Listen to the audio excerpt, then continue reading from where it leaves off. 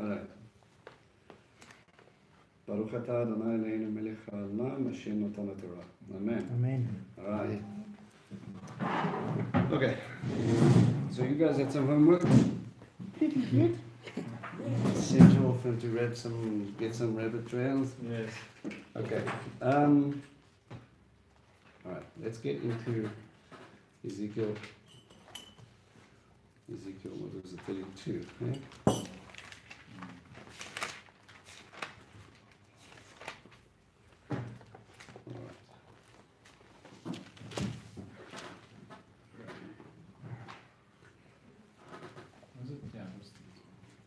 That's where we sort of ended. There were images of going on, but the beginning of this is going to sort of tie up with what was sort of going on. Okay. To give us some sort of indication. Like I said, the imagery that kind of gets used. We could have started this idea of chatting about Leviathan and Behemoth a little while ago when it mentioned the great big dragon, or literally the great big dragon.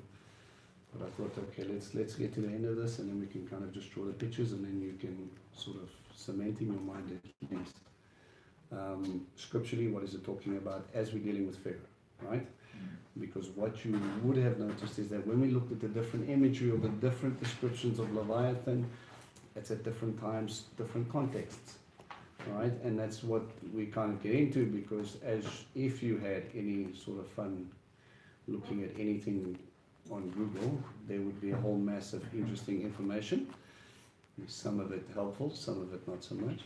Some of it entertaining. And even if you wanted to go into the Midrash, more entertaining. Yes, got even crazier. So what we can do is, that's going to be more or less the focus on this, and then we'll get into the imagery and then bring it kind of full circle.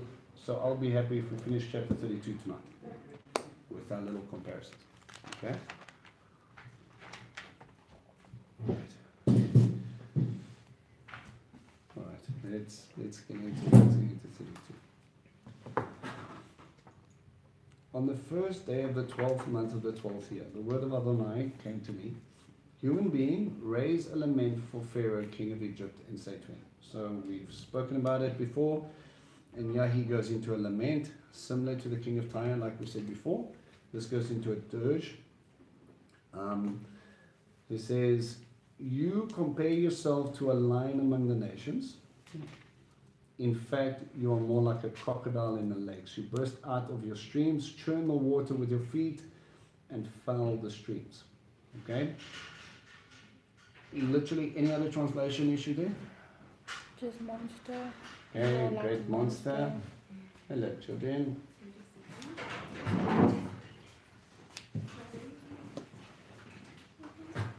You guys got enough chairs?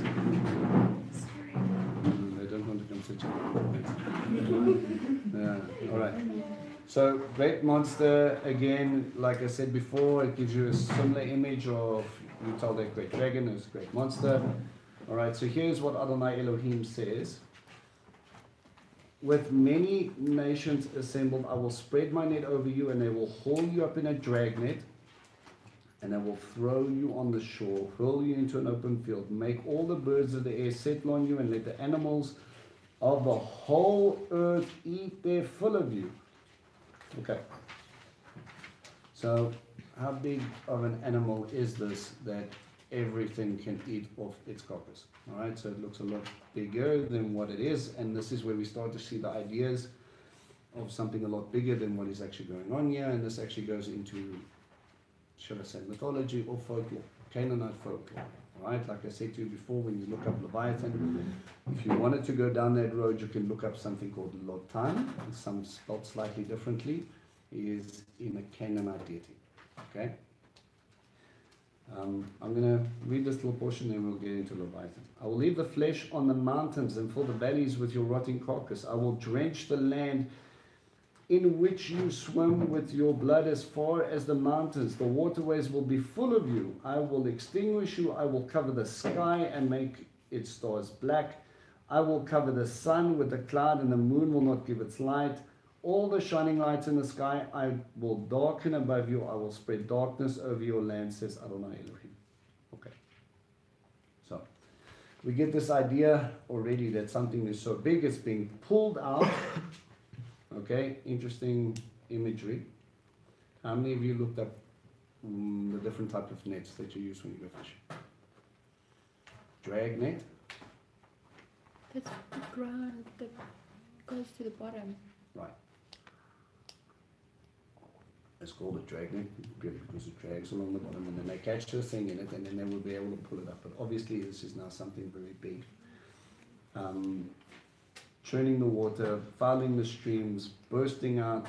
Says the nations will spread the net over you. So not just one person, not just one thing, but the nations will come and drag you out. And then it goes into some very interesting imagery. What imagery did you correlate this to? The moon will not give it light.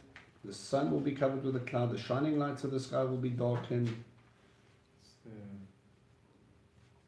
The You wrote it in Rule first mentioned first. I thought it was a plague that Right. happened. So it goes Pharaoh, big monster, ripping you out of the Nile. Okay, ripping you out of your self-sustaining sort of idea, and then bring you out. The nations will feed off you, and then it starts talking about sort of what we see is end time sort of picture, but very much Pesach pictures, right? Okay, so we've got the Nile or the streams. We've got crocodile, and if we understood that correctly, when Moshe threw down his staff, the word in Hebrew is not snake, that's nachash. It is, stand to be corrected, tanin, which means eretan. Okay, so it could very well be a crocodile that it turned into. We're not 100% sure. The interesting thing about a crocodile is that it was Pharaoh's protector. So if my crocodile ate your crocodiles, your protection is gone. I have destroyed it and I've taken it out. Okay?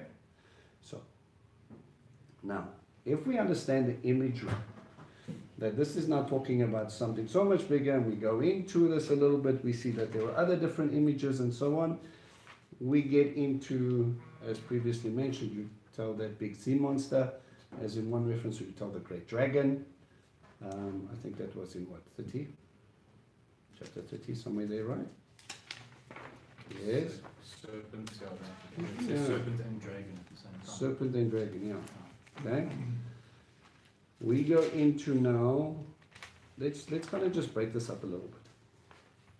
Okay. What scripture references did you guys have when we discuss Leviathan? Okay, there's Isaiah 27. Job, Okay. Right. Job's a big one. We're going to come back to Job. Okay. there's Isaiah. Okay. So you got. 6 and 7. Okay.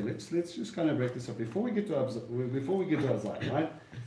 Go to me, if you guys check context for Psalm 74. It talks about sea serpents in Psalm 74. Okay. So Psalm 74. Verse 12 to 17. All right. What sort of context are we dealing with here? Okay. What's Psalm 74 about? The relief from oppression. Okay. That isn't God is the Almighty King. What is the context of Psalm 74? The enemy taking over. Remember, before you unpack anything, you have to understand the context before which you've taken out. The context of Psalm 74 is a lament for the destruction of Jerusalem, and that God is asked to take out the mythical forces, which is Babylon. Right. So Leviathan actually gets sort of alluded to here as Babylon. Okay? And it is seen as a force of chaos. So the chaos that comes without God. God brings order, God brings planning. You will start to see, and as we get to Job, chaos being a symbol of water. Right? So out of chaos, Leviathan plays. Right? Yes, no, maybe. Mm-hmm. Okay, does this sort of correspond to anything that you guys have found. All right? So we have this idea that he picks it up here as Babylon. He wants an end to exile, okay? And they're asking, crying out to God, saying, bring exile finished. How did exile end? Who set them free? Cyrus, Cyrus, who was from what kingdom? Media Persian. Medo-Persian. The Persians conquered Babylonians. The Babylonians, remember this was after Nebuchadnezzar. Nebuchadnezzar was probably a believer. But the end of his life, these were for people afterwards. Cyrus comes in, he takes over, and he issues the decree. Okay? And that decree ties in with Daniel. We're not going to go there, but anyway. And he brings us in. Now that you sort of understand the psalm, read that section about Leviathan for me. Did you read it? Sure, so you got this? Yeah. For Elohim is my king from of old, working salvation in the midst of the earth.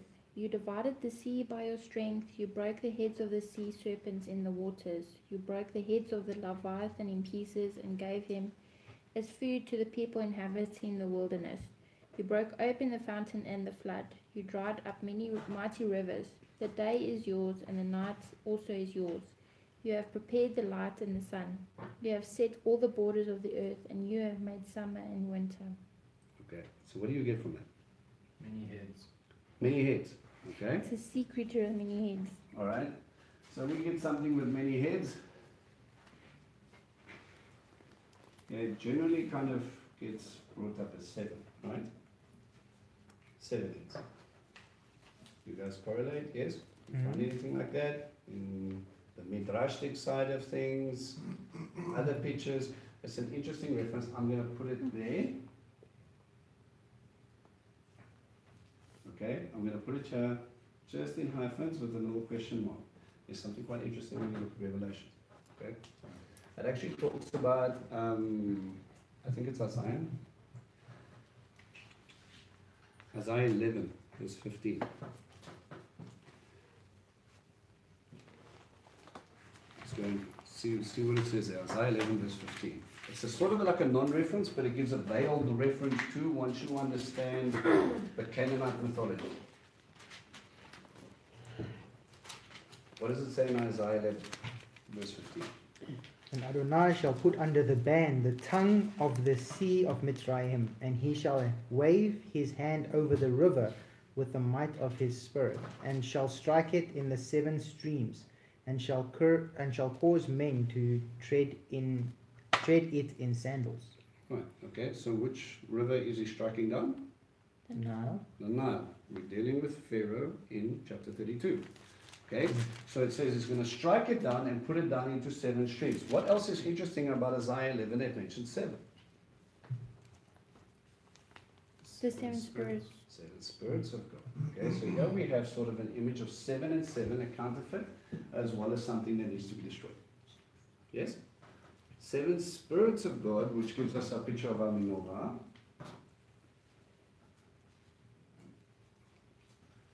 Right? Menorah. The 7-branch candelabra, a 7-branch lamp, that is to be a picture of the 7 spirits of God. Your center one being your shamash or your servant light. Okay? In your text in Isaiah 11, it will be the spirit of Elohim himself. Okay? Which is a nice picture when you say it's pure gold, something that's pure righteous.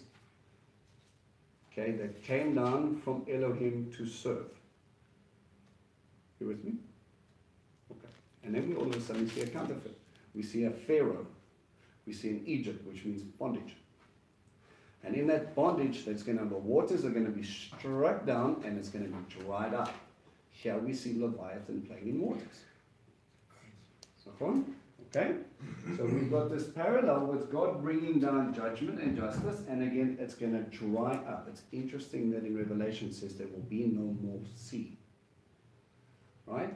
Sea as in, remember, God parted the waters, he said it was good. So is there a problem with the oceans of the world? No. It's what they represent in the Hebraic mind. It means chaos. It was formless and void, and he brought order. He set boundaries. He put things in its place. Right? If they overtake it, like in Noah's flood, where God lifted up his boundaries, he did a reverse creation. He let the creation die and he sent it back basically to what it was. Except there was a man, eight souls on an ark lifted above the chaos. Okay? He allowed it to subside again, and he put everything back into its place. Alright? So it's an interesting little veiled reference to something here, dealing with Pharaoh again, with the 7 heads. So I'm just going to put you Isaiah, what was it? Isaiah 27? No, 11 verse 15. Alright. Okay. Go to Psalm 104.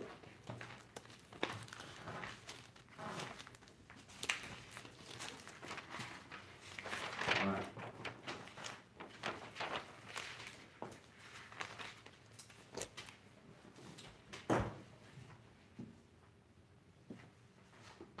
Okay. Psalm 104. Okay. The context of the song is praise for the Creator's perfect world. Right? You should see something like that in it. Talks about creation, talks about all things as it should be. It doesn't talk about chaos and brokenness and all the rest of it. Find me the little portion that deals with Leviathan. 25 from about there. Mm-hmm. It speaks of how big it is. There is a sea, great and wide, in which are innumerable swarms, living creatures, small and great. There do ships go, the Leviathan which you made to play there. Okay. There's a funny little thing on the way it says it's almost as if here you're talking about a perfect world, you're talking about harmony, and here we're talking about ships. Not really creation sort of theology, where did the ships come in? But God says it's normal, it's okay, they've got ships.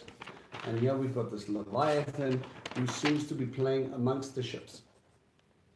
I don't know about you, but that might freak me out if this thing is actually the size that it says it is. Right? This thing is so ginormous that nations can eat off it. Right? So we've got this idea that it sort of escorted the ships. But this song completely doesn't talk about some sort of symbol. It seems like it's actually talking about an actual animal. Right? In perfect harmony. In perfect harmony, in the psalm, no chaos, nothing wrong. Have a Leviathan, have some ships. God is awesome, he created it all. Slightly different context from 30 Psalms ago. Okay? So we have some interesting references there. Okay? Let's, before we get into Job, go to Isaiah 27.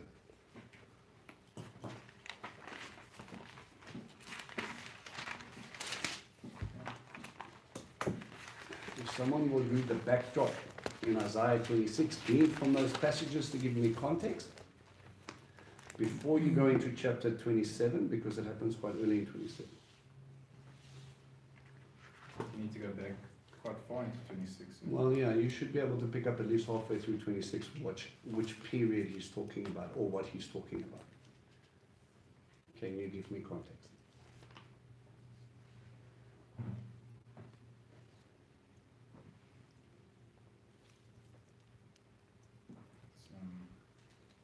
It's Day of the Lord, isn't it? Day of the Lord setting up millennial reign. Mm. Does anybody agree? Disagree? Talks about he would come from the stump of Jesse, who would come and rule, right? Okay, so we know that out of the stump of Jesse, Messiah came. Okay, Jesse being David's father, he came from Judah, and he's coming to reign and set up his kingdom. Okay, so we know the first time he came to establish and talk about the kingdom of heaven. He died to help us get into the kingdom. Nachon? And now when he comes back, he will set up. Nachon means true in Hebrew. Okay, Mr. Pinto. Right. So that when he gets into this position, he goes, all right, now we're going to go in and we're going to establish it. And in 27, find me Leviathan. First one. Right, so what does it say? So it goes from setting up millennial reign, Leviathan. On that day, Adonai, with his great, strong, relentless sword, will punish Leviathan, the fleeing serpent, The twisting serpent Leviathan, he will slay the sea monster. Okay, so here we go. Now all of a sudden, we go back to problematic issues. Okay? So we've got Isaiah what? 27 verse 1.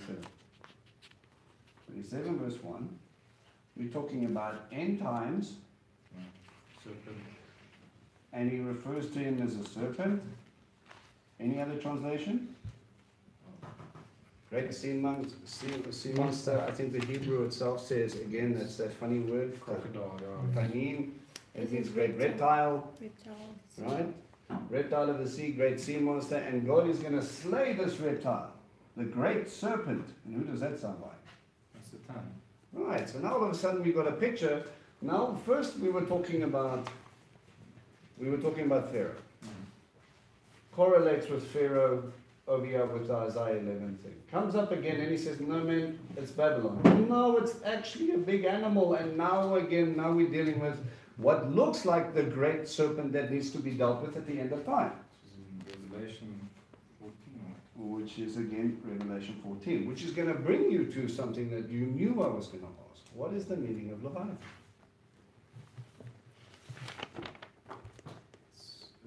You guys just smelt this question was coming. You just knew it. So everything points back to What is the verse. what does the word mean? What's this thing? It was. There's multiple meanings. I actually looked at it today, but they were even confused. Yeah, because they're trying to describe something that's Yeah. either a big whale, crocodile, dinosaur thing that seems to be Babylonian, Egyptian, and demonic, and yet it plays amongst the ships in perfect creation. Yes.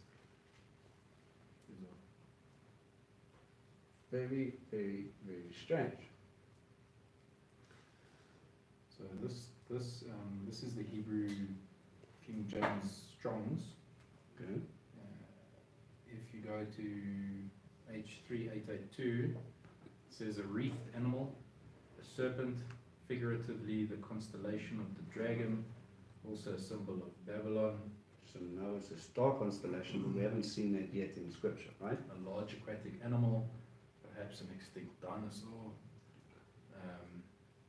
And then it says, some think this to be a crocodile, but from the description in Job, that's absurd, it says. Yeah. So they don't even know what they're saying. Okay. You'll look up and you'll see some things but mainly most of the guys say it comes back to the word that means coil.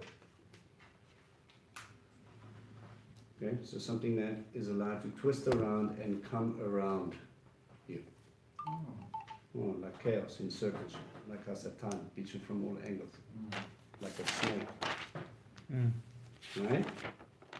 So it's an interesting image. Some of them will say, oh no, but it wraps it around and it twists itself, so that's what will give us the image of a crocodile, a death roll. Okay? So once it has you in its jaws, it's going to twist and go, and it's going to snap you to pieces and go off. Whatever. But we don't exactly see crocodiles playing with ships. We see, sometimes you might see whales do it. Sometimes you might see dolphins do it. But the descriptions, again, we're not exactly sure. Okay? So it's a very interesting sort of idea. Right. Now we're going to get into the most descriptive patterns. Do you guys have anything else besides Isaiah 11, 27, Psalms 74, 104? Just Job. Yeah. Besides those. Okay? Because Job will mention it probably 3 times, maybe more. 38, chapter 38, chapter 40 and 41. I think the only, so it's that in Revelation, I suppose. Revelation will make Doesn't a actually say correlation. it, but Job. Okay, so that's the reference we're going to. All right, so hit me up with Job. What do we see with Job? Very descriptive. While you're looking at that, let me read you an interesting reference. From a Canaanite source called the Rosh Shamra, 67 verse 1 and 1, describes Lotan, okay, which is Leviathan, virtually in the same identical words as what it has in Isaiah 27. When thou hast smitten Lotan, the fleeing serpent, and had put an end to the torturous serpent, the mighty one with 7 heads. It doesn't exactly say 7 heads in Isaiah 27, right? But it's very similar to the way it's being destroyed. The difference is, instead of Elohim, in the Canaanite issue, we have Baal doing something against Leviathan. Alright, and that should already prick up your ears, because again we have a counterfeit idea. What does Baal mean? Lord, as in landlord normally, or husband. Okay, so again we've got this counterfeit idea of Yeshua coming to establish himself, establish millennial reign, establish his kingdom for his bride. And here we see some sort of fake counterfeit again taking place and warping people's perceptions of slightly. Okay. Okay. Right. Job. What are we talking about with Job? Which chapter? Well, in Job 3, I Okay. see his first mention, where he curses his birth, and he speaks of how horrible that day is supposed to be, the darkness, it must be deleted from the year's calendar, deleted from all months, and then it says, let that night be silent, let no singing come to it, let those who curse it, who curse the day, who are ready to stir up Leviathan. Right. So it comes sort of into the thinking again, the mythological thinking that Leviathan could have swallowed up the time of his birth and then it wouldn't have caused any issues. Interesting. So if he was never born, Yeah. where and how we get to the idea That's that Leviathan is able to Chapter do 3, that, verse 7, verse and 8. if it was Hasatan, he's saying you should have destroyed me before I was even created. No. Okay? So it is an interesting reference. Where else have we got? Depends on the Bible, but most Bibles I think would start at chapter 41, verse 1. In mine it's Job 40, verse 25. Yeah, it was like 40. 40 verse? Verse 25 25. to 41, pretty much to the end of 41, by the looks of it. So the end of 41. Yeah, which is 26, verse 26 or 34, depending on the Bible. What have we got? So I read it. Yeah. And Leviathan, can you catch him with a fishhook, or hold his tongue down with a rope?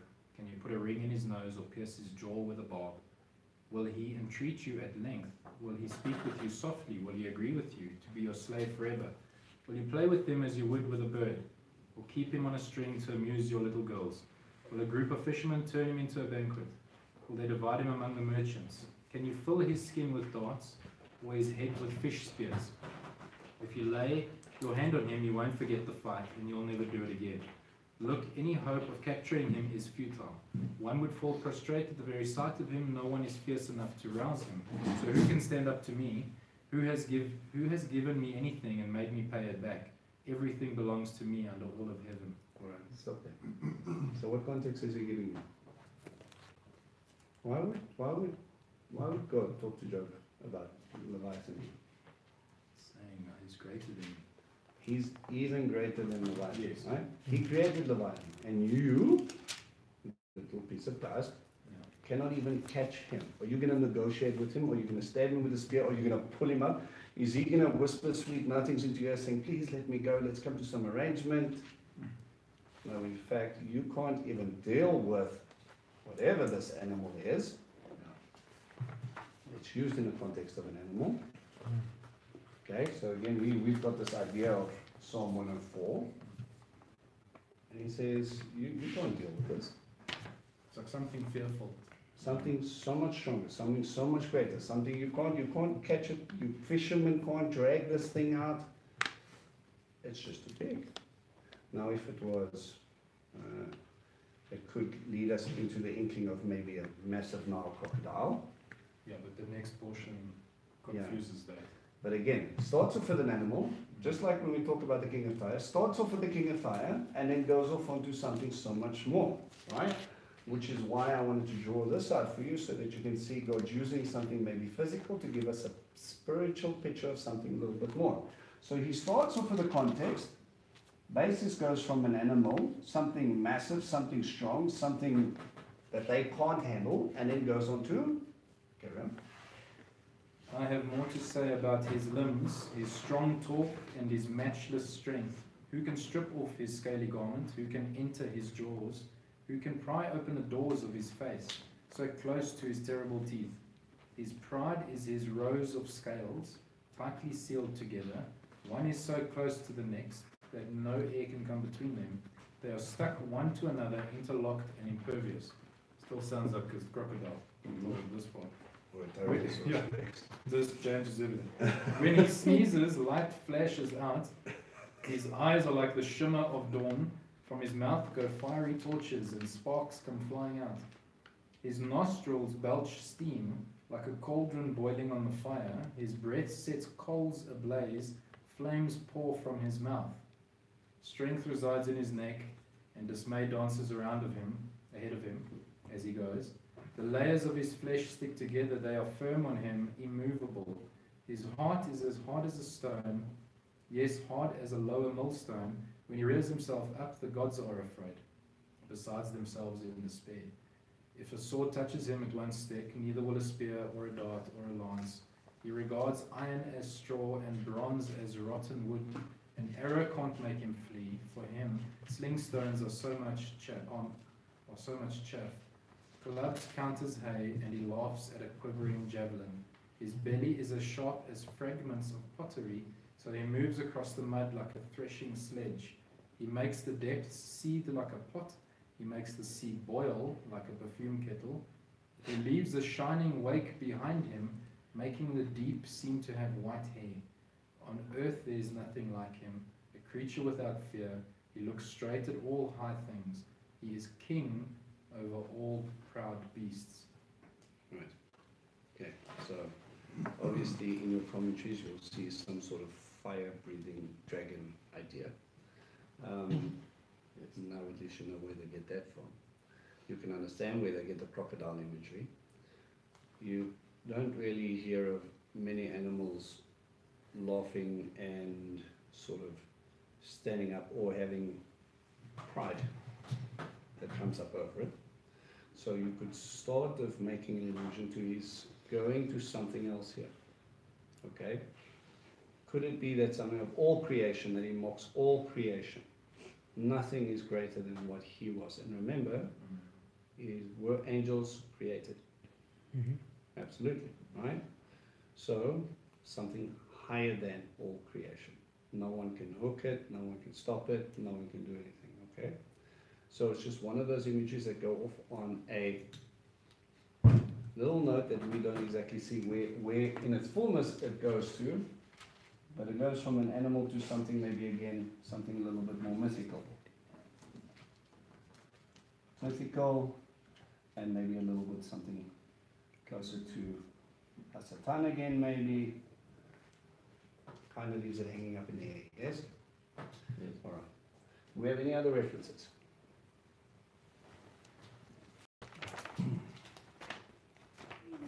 Amos 9 verse 3. What is Amos 9 verse 3 say? It says, though they hide themselves on the top of Carmel, there I will hunt them down and seize them. Though they hide from me at the bottom of the sea, there I will command a serpent to bite them. And then I've got a reference here, 3 verse 14 to 15, is the word about Pharaoh and the snakes. Okay. Could just be figurative. Yeah. Okay. Right. More or less, without scratching too much into this, you basically have a general idea of what's going on here, okay? Shall we ask the question? Extra biblical sources. Because I've got one fancy guy from YouTube. But we won't go into that. Okay. You guys look up if any midrashic ideas, anything that Jews might have said, maybe that sort of could have helped you. Okay. I'm almost proud, right? Because most of the stuff that you read about is, let's just say, rather interesting. Let me give you one, and then you can kind of see what you're dealing with. Leviathan was created on the fifth day, male and female forms. This is according to the Midrash. Of the monster were created, but God slew the female lest the species should multiply and destroy the world. Her flesh was reserved for the banquet that is to be given to the righteous at the advent of the Messiah. Okay, so we have some little reference about feeding people in the wilderness, right? Okay, so we can sort of gauge where that's going on, and maybe if we mix our timelines up a little bit, you see at the end of it, he's going to slay it then, and then all the righteous are going to be in the wilderness, maybe. Okay? I'm not trying to give this credence, but I'm trying to just help you follow logic. The puritanical variation appears in the comments of Rabbi Judah Bar Shimon, who declared that those who had not taken part of pagan sports should be allowed to participate in the burning of Leviathan and the behemoth. The behemoth is, I think, the male version, and the Leviathan is the female version. Another version states that Gabriel will be in charge of killing the monster, which I find interesting because Gabriel's only ever mentioned as a messenger, right? Not if they said Michael, maybe a better bet. And he will be unable to accomplish the task without the help of God, that we can say for sure. A particularly imaginative version of the story concerns Jonah and the whale. At creation, God made a fish intended to harbor Jonah. The prophet was comfortable inside of the fish as if it were a spacious synagogue, right? Because that's the description we have of Jonah sitting in a spacious synagogue. The eyes of the fish served as windows. Light was provided by a diamond which illuminated not only the inside of the whale but also the sea on the outside down to the very bottom. So he had a disco light. The sea creatures were so created. When their allotted time had come, they went to Leviathan, who would devour them. While Jonah was in the whale's belly, he was told that it was about to happen. The whale with Jonah inside approached Leviathan, whereupon Jonah said, "For thy sake I came hither. It was meet that I should know thine abode, for it was my appointed task to capture thee in the life to come and slaughter thee on the table just for the righteous." So Jonah says, in the life to come I'm going to destroy you. Leviathan fled in terror so that Jonah and the whale were saved. The whale thereupon took Jonah on a guided tour of places that would interest the prophet. The river from which the oceans flow, the place where the Israelites crossed the Red Sea, Gehenna, Sheol, and many other wonderful places. And so we go on. Okay? The story of Jonah you never ever heard about. Yes. All right? My point, compare. Okay? We get idea that we talk about Leviathan spirits, we talk about this, we talk about that. And what I say to everybody, we tie it up with scripture. If it doesn't say that in scripture, where did you get your source? Okay? I don't want to sound mean. I don't care who told you that that's the fact, and I don't care what you experienced. If it's not in scripture, I don't want to know about it. Okay? Why do I say that? Because the Egyptian wise men who replicated 3 of God's wonders. 3, not 1, 3. Never reversed them, replicated them. They thought they were right because their experience was, we have power. Be very careful. Scripture, Torah, talks about even if a prophet does miracles and wonders and he tells you to worship another God, don't believe him. Even if he does miracles, even if you have a supernatural experience, Satan is very powerful. Don't let him catch you unawares. Okay? We need, obviously, which is my point of call for all of these things, to go and sort of touch base with what Scripture talks about, and now we can sort of come and tie in. Revelations. What did you say in Revelations concerning this? Revelations 14. Serpent coming out of the water. Okay, the Great Beast.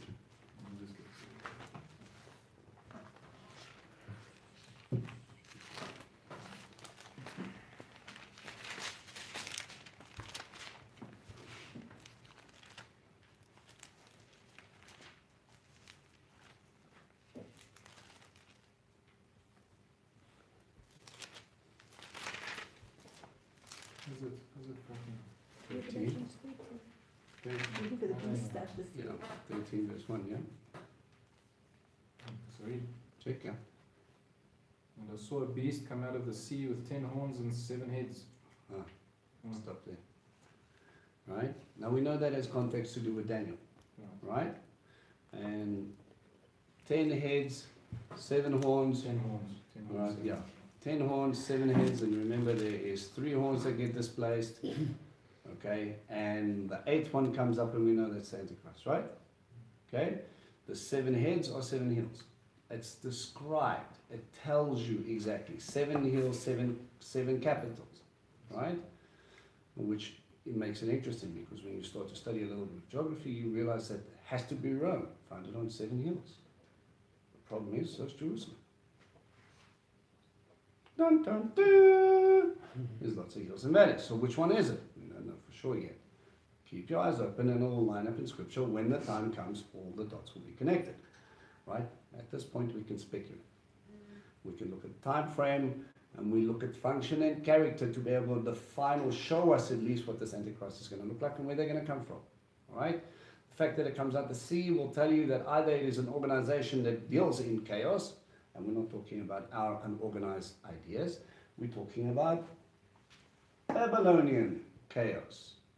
What does Babylon get reference for? Again, Babylon the Great Whore.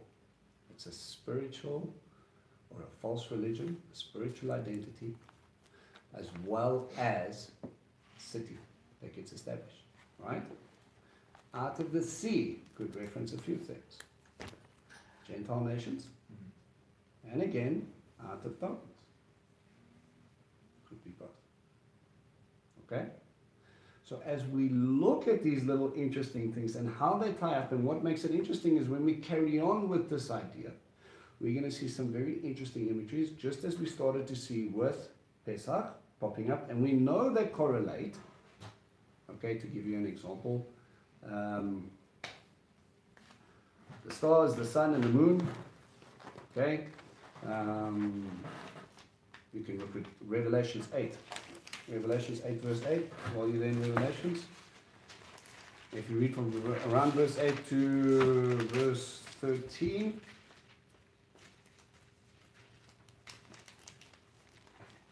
what do we see? Mountain hurled into the sea. Okay, Third of the sea turned to blood. okay, so we're dealing with water again. Third of the living creatures in the sea died.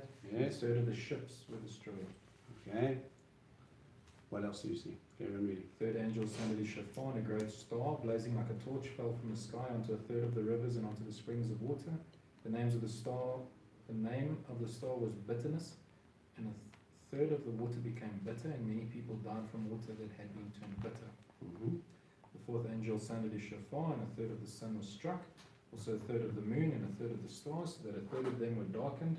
The day had a third less night, and the night likewise. Then I looked, and I heard a lone eagle give a loud cry as it flew in mid-heaven. Woe, woe, woe to the people living on earth because of the remaining blasts from the 3 angels who have yet to sound their shofars. Alright. See, let me remind you here again what we just read. I will extinguish you. I will cover the sky and make its stars black. I will cover the sun with a cloud, and the moon will not give its light, and all the shining lights in the sky will darken above you. I will spread darkness over the land, says Adonai. Okay, so as much as we see correlation with Passover, remember, you don't understand Revelations until you understand Pesach. What was the point of Pesach? Not the points of the individual place. What was the point? To redeem people. Before we get to redemption, God's dealing with 2 different groups of people. Okay. So God's people and everybody else. yes. To What show would it them who he was. Right. Okay. Challenge every one of their gods and show them that He was God. Okay. Main point. Right. What is the difference between Revelation's judgments and the people? Shall I complicate matters? John. Right. You guys will see. I'm just going to do this quickly. When you're dealing with people groups, around Passover, you really just kind of have 2 different groups of people. You have what they call the Hebrews, and then you have the Egyptians. Right? It's funny that when we deal with things like that, you've got pictures of Pharaoh here as well, so as Egypt comes back, right? With Leviathan. So we have Hebrews and Egyptians. What separated the two of them from logic and spirituality? One God to many. Not really. One was a slave. What was Spirituality. spirituality? Previously to Moses, or At the time of Passover. Oh. You're talking about the blood on the doorpost? You're talking about... No, before the plague started. They cried out. Okay, but they didn't know. They didn't know God. Yeah. So what was the difference between them and the Egyptians? No. None. So as God was teaching the Hebrews who he was teaching the Egyptians who he was. But he was using Egyptian symbols. Why didn't he use Hebrew symbols? Because they didn't even know his name anymore. Right? They didn't know who he was. They didn't know what he was about to do. What were they crying out for? Freedom, or for the slavery to be a little bit less painful? Freedom. Well, it says the slavery, the bondage had become difficult. They didn't say, Abba, get us out of here. This is ridiculous. We're sons of Abraham. When are we going to move? The 400 years is up. You won't hear any of that. Yeah, they forgot about that. Fast forward to the Babylonian captivity. You've got Daniel reading Jeremiah and he says, Abba, you said 70 years. It's 70 years. My suitcase is packed. What the heck is going on? Why aren't these people packing? Didn't they learn from last time? God remembered an identity, but he still wanted to deal with his creation. Right. Okay, so let's fast forward. We have God's people again. I'm just going to use Hebrews. What does the word Hebrew mean? Crossed over. You crossed over from the world to God, basically. And then you have the world. You can use the term Egyptians because Egyptian means bondage. So everybody was stuck in the world system. Everybody was stuck in Babylon. When he comes again, what's the difference between them and us spiritually? we don't know who he is. You're expecting him coming. You're expecting redemption. You're expecting an exodus in whatever shape or form. Rapture? Take it off. If you don't believe in rapture, let's argue the case that we all go sit somewhere and we hide in Petra and no one knows because they can't find a copy of the Bible anyway. And we're all hiding away and we're separate because we know the time is coming. Okay? But we actually have the bride, the groom, and the guests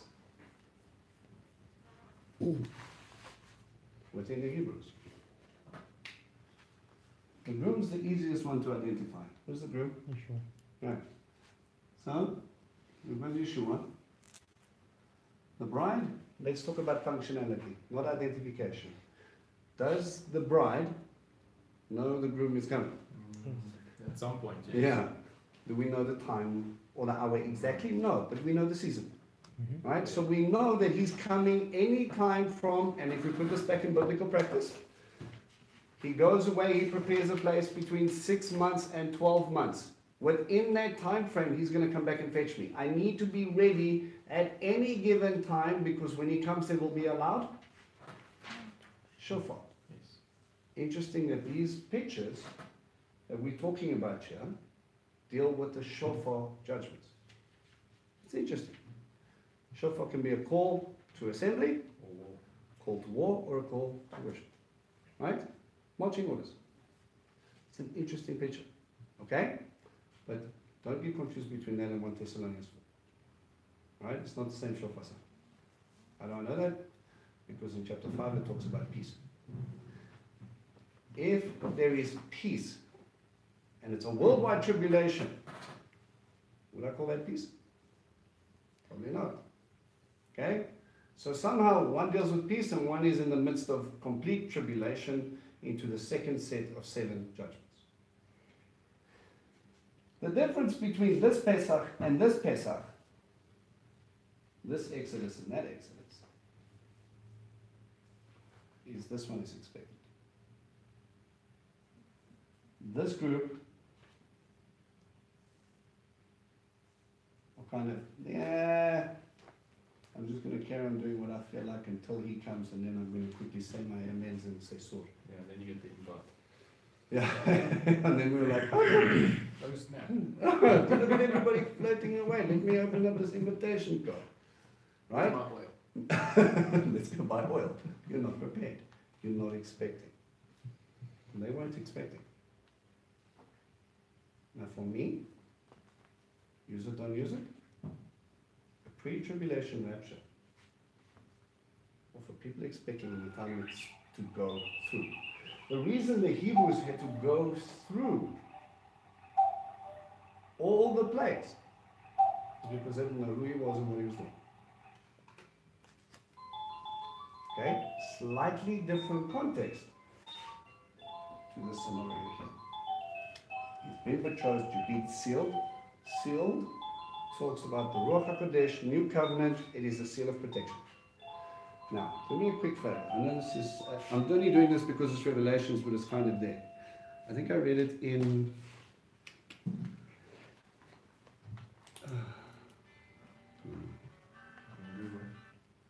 yeah, it talks about, oh wait, no, it is there.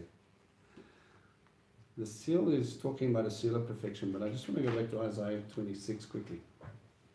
And look at verse 20.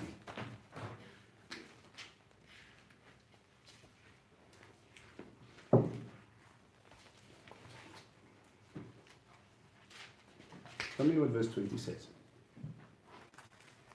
Come, my people, enter your rooms and shut your doors behind you. Hide yourselves for a little while until the wrath has passed.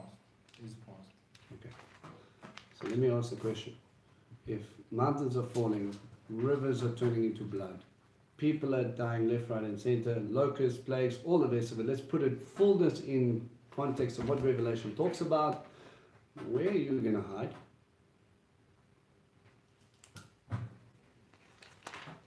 It says that people will hide in mountains and they will say, let it fall down, shut on us, let God not see us. They're going to try and hide underground and they're still not going to get it right. It's an interesting little illustration, isn't it? See, for Adonai emerges from his place to punish those on earth for their sin. Then the earth will reveal the blood shed on it and no longer conceal its slain. So if he's going to take on the earth and you're hiding, you need to be somewhere else. Use it, don't use it. It's my logic. Sharing what I see in connection with what we're dealing with here. Okay? Right. So Leviathan seems to be something that's going to be dealt with at end times. Okay? It seems to be a picture of an animal. We don't exactly know what animal, whether it's fire breathing or not. Kind of looks like a sea animal because the ocean's only big enough to take it. Some people believe dinosaur, some people believe, I think a crocodile doesn't really fit the bill, but because of the scales and the fact that it's really hard, the underside of a crocodile is pretty soft, right? It says it threshes. It's so hard. Crocodile doesn't have steam coming out. Also, general, it's probably not a Unless the crocodile. crocodile is on fire. Internally, should have stayed away from the Nando's.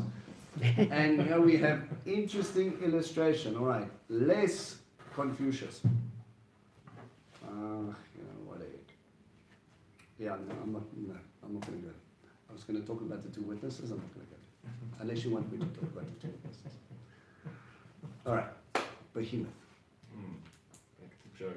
A little bit less of a Confucius conundrum when it comes to all 47 million scripture verses.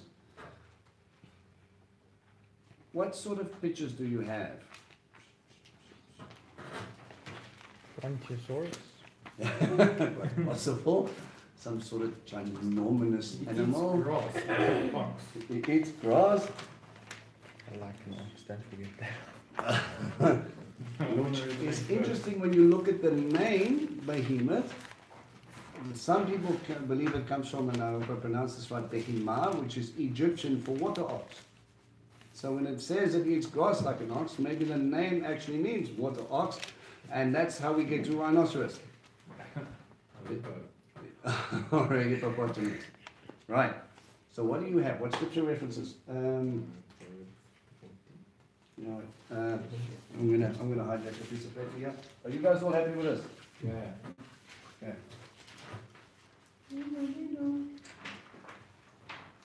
I'm gonna steal a piece of paper here for me. Okay.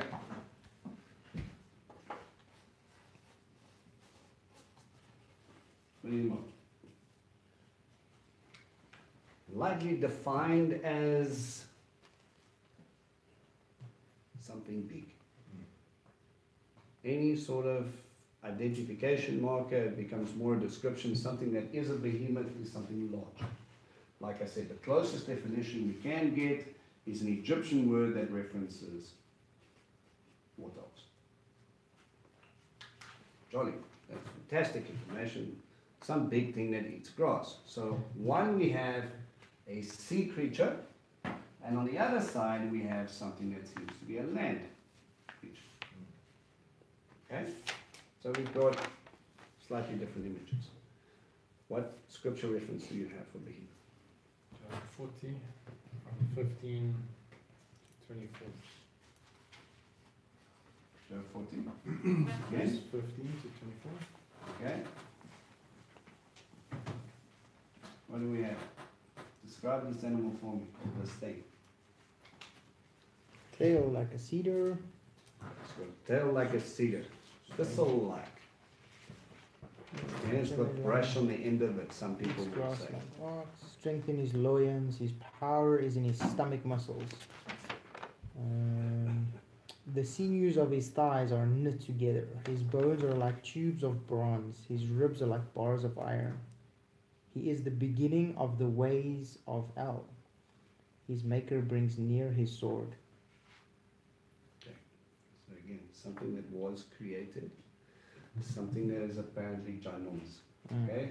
So if we were to try and unpack this, okay, let's just try and look at the images. Okay? So we've got bronze, legs. Bronze bones, yeah. Yeah? His limbs are like iron bars and his bones are like bronze pipes. Okay. I heard bronze. I've got silver somewhere. Silver or iron. Iron, yeah. Iron bars. His or ribs. limbs. Ribs. Wow. His ribs are iron. Okay. Not silver. Tail cedar. Okay, we've got Muscles are like cables. yeah, we've got some cedar. And then we've got some trying imagery. Gable muscles. It's a tank. And it eats grass. Just because we need it to. It's grass. Right. It's a farm machine. Okay, so we've got a tail. Alright, let's look at this. Okay, so bronze legs. If we were to make a spiritual illustration, what would you gain from that? Bronze brass representation of what? Judgment, right? So if we've got something in his legs that are like judgment, okay, stands on your use question. Iron, Very, very hard. very hard. Okay, normally used for chariots of war. Okay, so we could sort of make an illustration of war. Cedar. Nice smelling, used for building. Why? It was long. It was long enough. You can only build as long as your roof is, right? So you have to pack cedars on. They use them for the bigger portions to be able to support your roof structure, right? It also had a lovely smell. Okay, so something. Remember, cedar was something that you would be envious of. So it was so big that it became envious, right? Cables. Something strong. Tamsak. And eats grass. Nebuchadnezzar. Nebuchadnezzar. Right? Because he was as tall as a cedar, actually. Yeah. It was mentioned as a cedar. Right? Eats grass.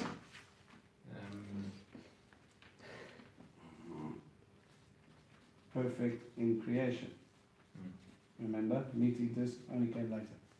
Only after the fall. So the fact that the lion again will eat grass when everything's done should tell you something about this. if we were going to try and make something of it spiritually and trying to see if we were missing something in the layers. Something that will bring judgment for war, you'll be envious of its strength because of perfect creation. Can we align this to any sort of animal or any sort of being? It's kind of difficult. Okay? If Hasatan is Leviathan, maybe this is Michael. We don't know. Right? We could say he's also a created being, he's also mighty on all the earth, doesn't come out of chaos, stays in balance with God. He's the one that brings out judgment. He was the one who called for backup and got Leviathan tossed out, or Hasatan tossed out of heaven, if we were going to make that illustration. I'm not saying that is it. I'm saying that if we unpack the layers, maybe there's something hidden. Want it, use it, don't use it. Okay? This is what tonight's about. It's literally about unpacking it, looking at it, not solving. Okay? Maybe I was going to turn around and go, I mean, seriously, it's an ox. Well, why are you guys going to go now? How is an ox Michael?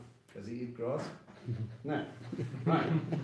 So you could go, but you completely lost your marbles. But we have to look at the imagery and understand that Hebrew is about function. Okay? When we look at this again, we look at something that is land, something that is massive, something that is strong, and again, the midrash in this goes a little bit crazy. Yeah. I'll mention to you off camera, and ladies, you can close your ears. There are different images that go on here. Okay. It's interesting that Revelations obviously talks about the beast of the sea and the beast of the earth. Yes. And that one is sea and earth. I mean, yeah, sea and earth. Sea and earth, which is a good point, because what some people go into, and again, we don't really see anything else beside this, okay, with Behemoth.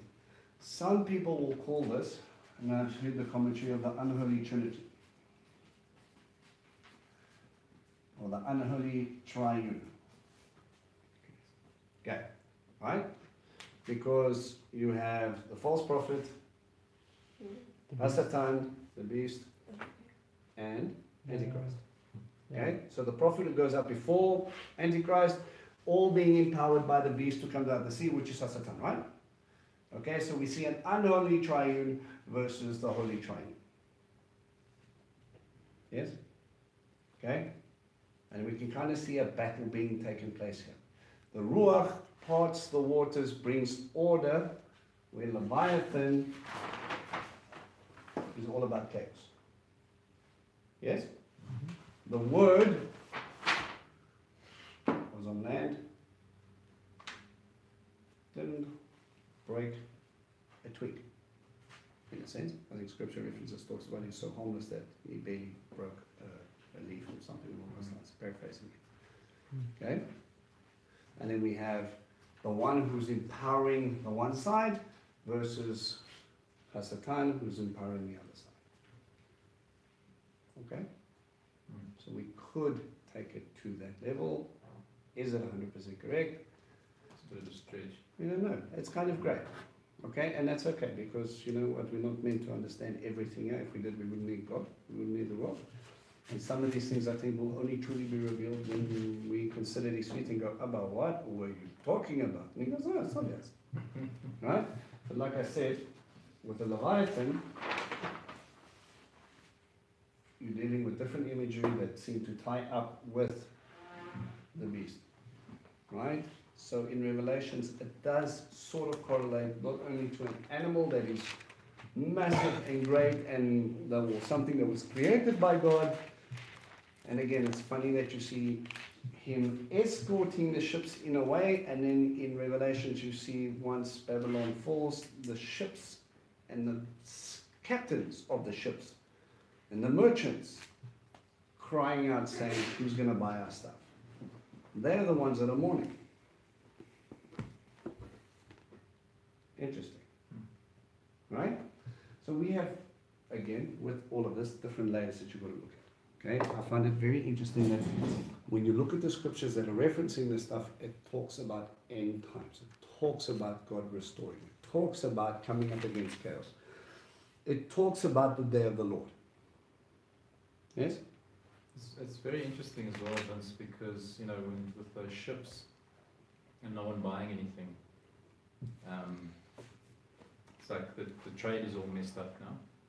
And that's exactly what happened when the good news spread to Rome, the people that would sell the meat for the sacrifices to their gods went out of business, because Christianity as it was then, the new believers stopped doing that and started doing what they needed to do. But this also, it just sort of speaks about sin. You know, for me it's that sin equals chaos, brings about chaos. And you know, that animal reference, there's been teachings with Alyssa Alwan, I think that's her name, where she talks about, you know, your inner self being that what is the word, nefesh, Yeah. So that sort of animal instinct, that intrinsic evil that sort of sits within, you know, which brings about chaos. And I know the sages likened Hasatan in some instances to that evil eye, that evil inclination that sort of lives within you. And this sort of brings about a picture that, you know, when Yeshua eventually comes back at that time, and that sort of sin is just taken away, and that new creation coming in, it's almost as if, for me, Leviathan is that animal that coils around you, the sin that sort of lives around you, which is very difficult to live with, but yeah. it's very interesting that most of our, if you look at the world's surface area, everything is surrounded by water. Everything is surrounded by chaos. Everything is held in check because God has said so, right? But then obviously in times we're going to see all of that stuff just going to complete breakdown, shut down, until eventually everything is completely destroyed, and then he has to make everything new as he promised he would restore all these things, right? So again, tonight's exercise was about you to look at the scripture reference, look at what was going on. If you were going to go into the Midrash, test the Midrash to see if there was anything that was beneficial that was coming out of it. Could we follow some sort of logic? If not, I mean, there were some extra canonical books that you talk about, the Book of Enoch and those sort of things, but we don't really take into that purely because there are many funny things that are in there. It's not a trustworthy source. Okay, so it might have some interesting things that people cling on to. You've got to take it as a whole, right? If it's the same writers that wrote it the whole way through and they give you 90% truth and 10% funny, Satan did that in the Garden of Eden, I'm not gonna stick to that, right? So I'd rather leave those extra canonical books to the one side. Right. Anything else you guys wanted to add to Behemoth, Leviathan, the unholy triune? No? Then I thought we were just talking about animals. All right. Let's get back into chapter 32. I think I stopped at verse 9, yes? Yeah. Ezekiel 32, verse 9. I will anger many peoples when I bring your destroyed ones in among the nations, into countries you have not known. I will make many peoples aghast in you. Their kings will shudder in horror over you. When I brandish my sword before them on the day of your downfall, they will tremble continuously, each man in fear of his own life. Remember, he's dealing with Pharaoh here. And he's saying when Pharaoh falls, everybody else is going to be very nervous. For Adonai Elohim says this, and you know, Raina brought up a very good point, something I need to mention that I kind of just glanced over. When you see Adonai, big capital letters in the Bible, or Lord, big L, or and then the rest in lowercase, that's the word for Adonai, and Elohim in all caps is Yud-Heh-Vav-Heh, right?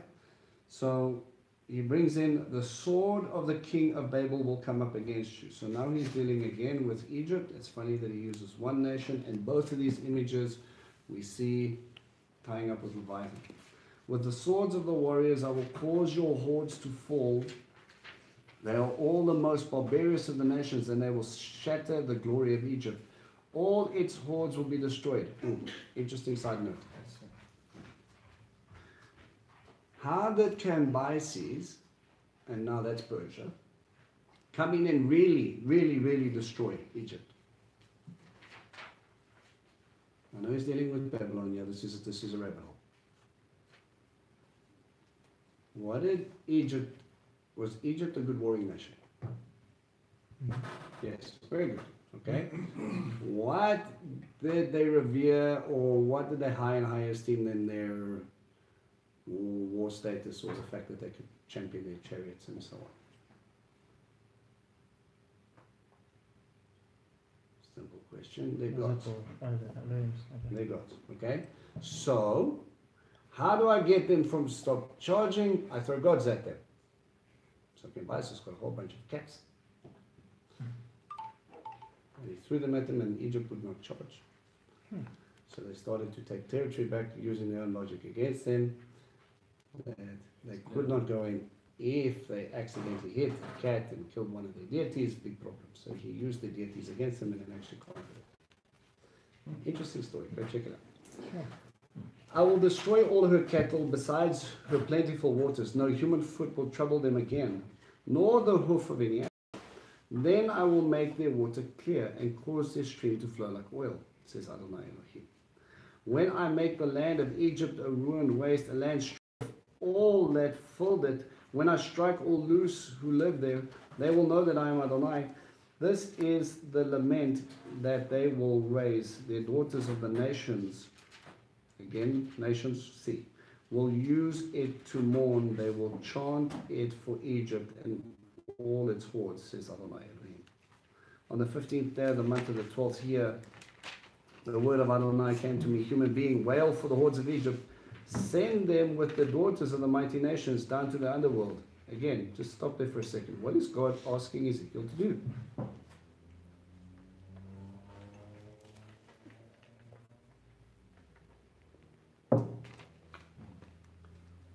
Lament.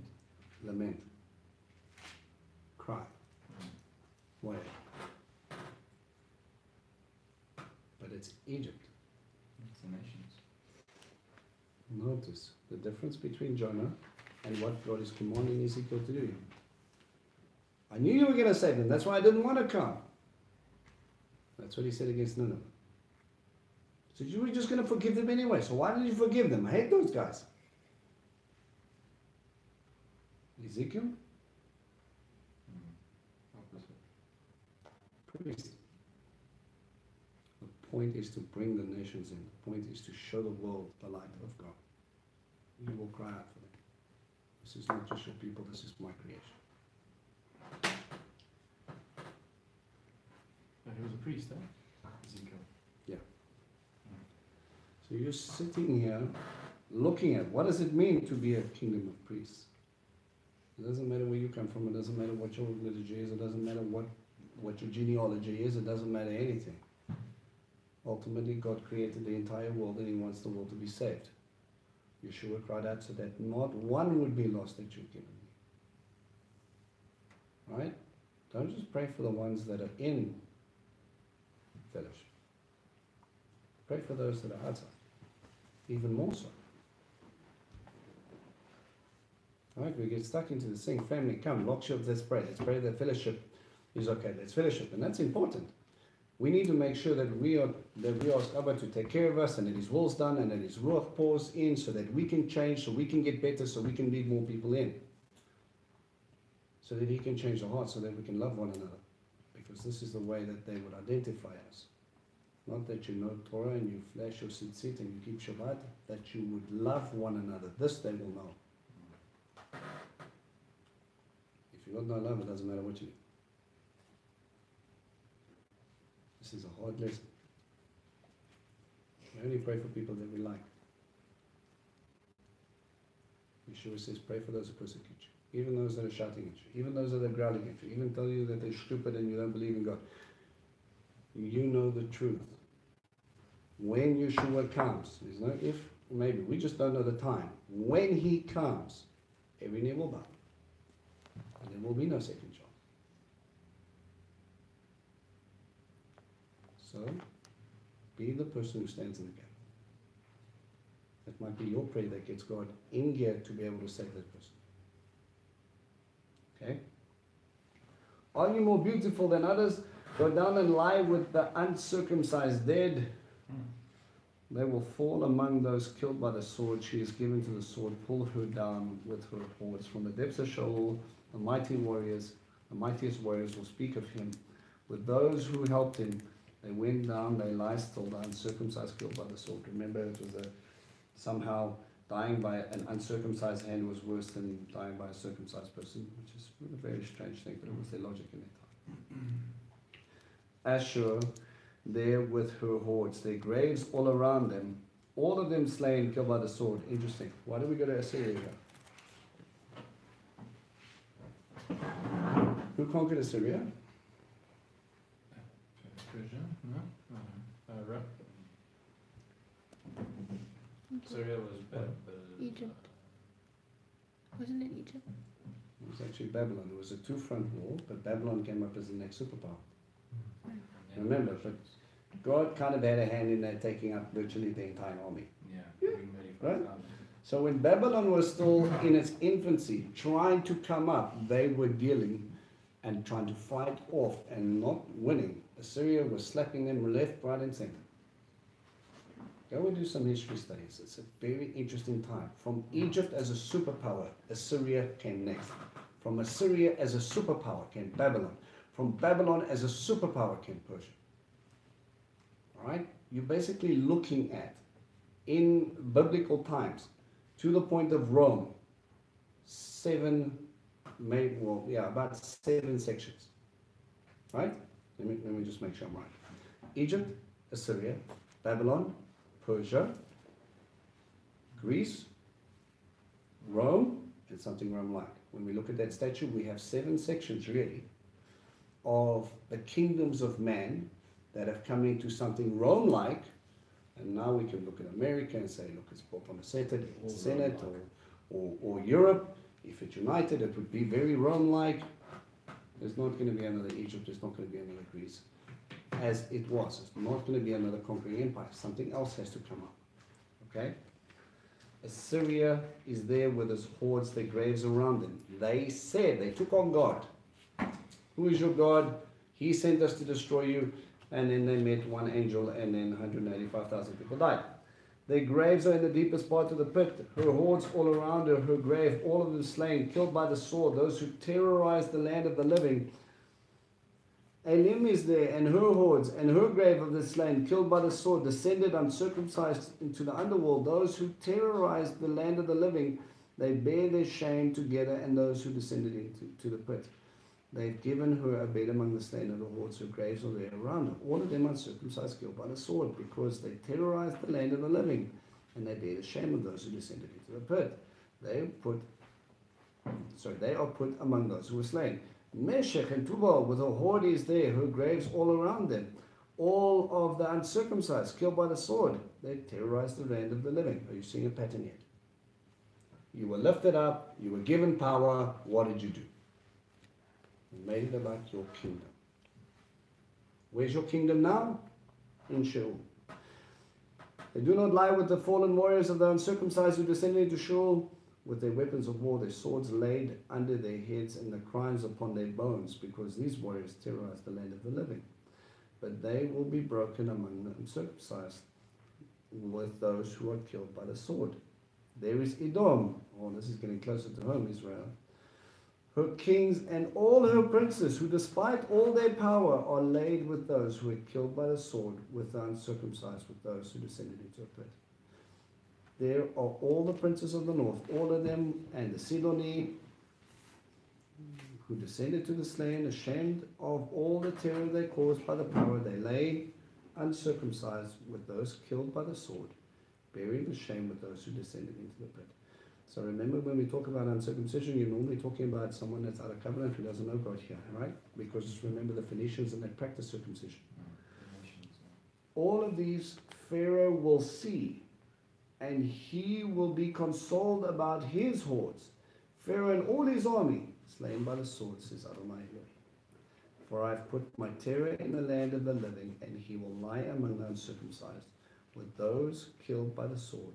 Pharaoh and all his hordes, says Adonai Elohim. You were lifted up, you were given opportunity, all you did was try and expand your kingdom for your glory. You've got two different types of people groups. Yeshua comes in, he's a young boy. Can anybody find that scripture reference for me? It was like in Matthew 2 or something, wasn't it?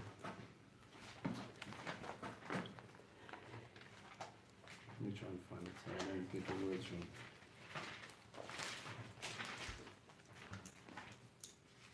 What do you do? I'm looking for the one where he's sitting in the temple. It's early. With Herod. Huh? With Herod. No. Passover. Yeah. And that is not in Matthew. It's in Luke or something. Yeah, it's one of those. You check Luke, I'll check Mark.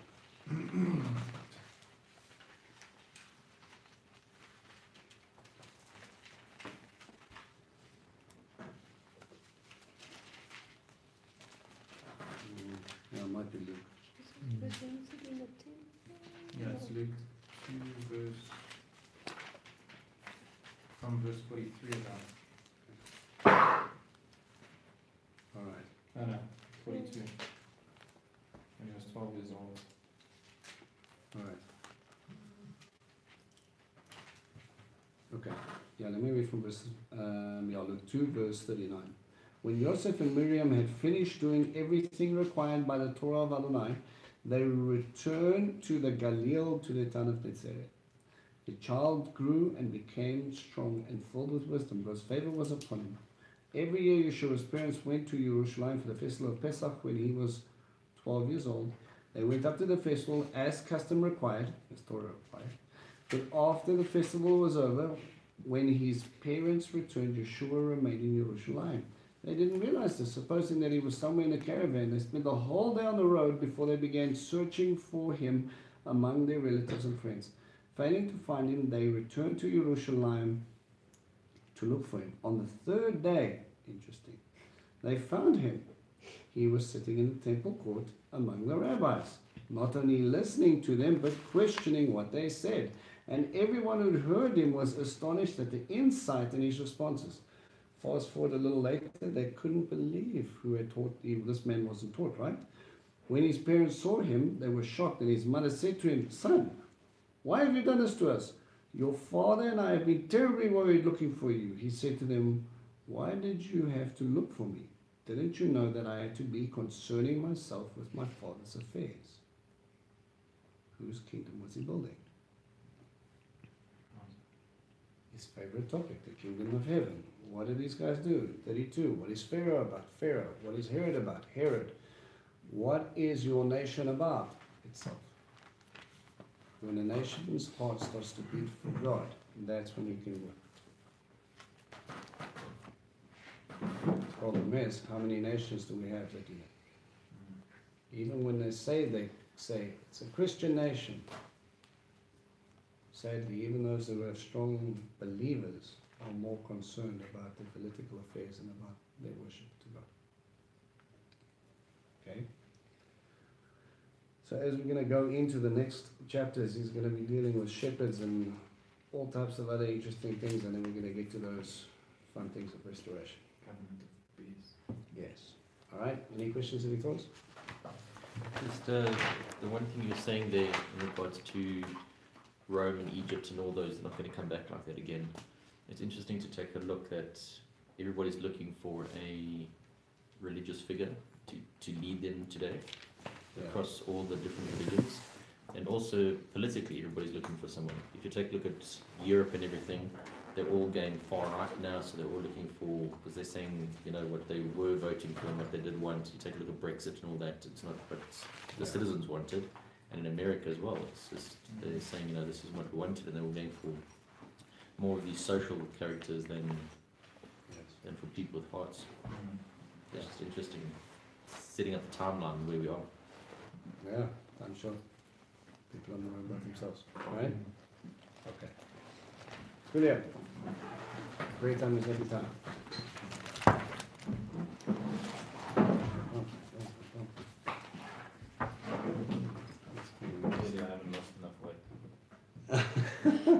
I'll broke a check.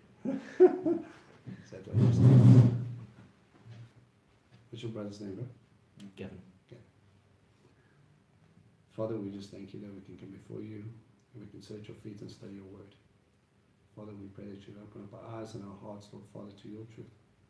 And Abba, we pray that you would just, that your Ruach HaKodesh, Lord Father, would immerse each and every one of us, Lord Father, that this immersing, Lord Father, would open up our eyes, our hearts, renew our minds, Lord Father, fill us, Lord, so we may walk in your ways. Abba, we lift up the fellowship, Lord Father, and we just thank you, Father, that you would keep your hand over each and every person that attends here. Father, that you would bring them into the gathering, Lord Father, of your flock. And we would be able to sit and rejoice and study your word, Lord Father, with an intent on becoming more and more like you. And we just thank you, Father, that you would light a light inside of each and every one of us, Lord Father, so that when we stand together, Lord, the light is so bright that many other people will be able to see it, feel it, and be able to come in. And not for us, Lord Father, but for you. May we build up your kingdom. May we be about your business, Lord Father. May we train them up, Lord Father, and release them so that they may be able to build your kingdom as they go forth. Just as you have given us discipleship, may we train up disciples. May you lead each and every one here, Lord Father, so that they become more like you. We thank you for that. Abba, as we stand here, as we sit here as well, Lord Father, we just pray for Gavin.